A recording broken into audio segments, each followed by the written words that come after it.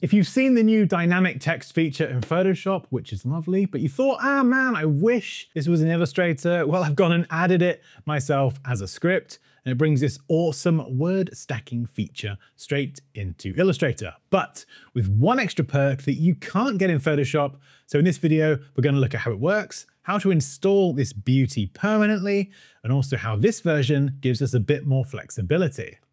So we have a collection of words here. Hello, my name is Popinder, and you can see these are all individual text objects, and we can move them around.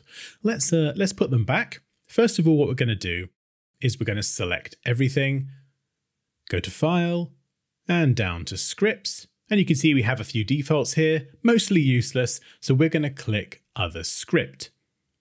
Now we need to navigate to the dynamic text JSX file, and don't worry, I'll link this in the description. Select this, open it up, and here you can punch in your width. So let's just go for 200 pixels now, but you can of course use other units as well.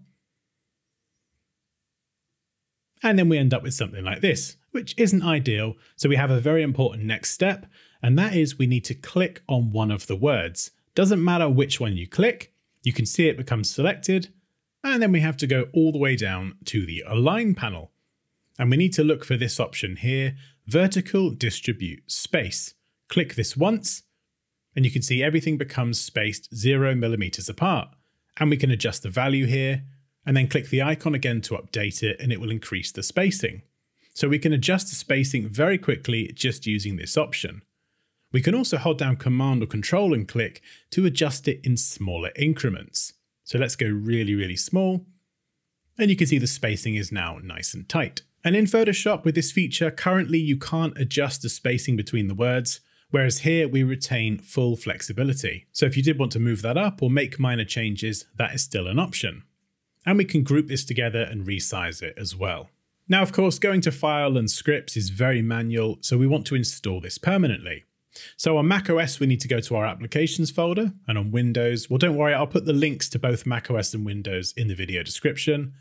But essentially you want to look for the application folder, go to presets, click on whatever you have here, and you can see we've got brushes, graphic styles, and all sorts of other fun things as well. So we can add more presets there, but we're going to be looking for scripts. And there we go. We have the 3 useless defaults.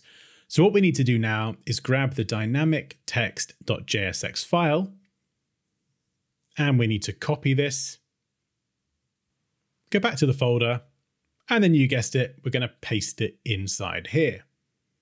And you may have to enter a password. So let's just go ahead and do that.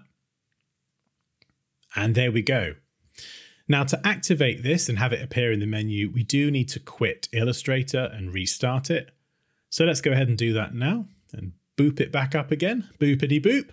Right, let's select our text again, go up to File, and hopefully it should appear in the menu.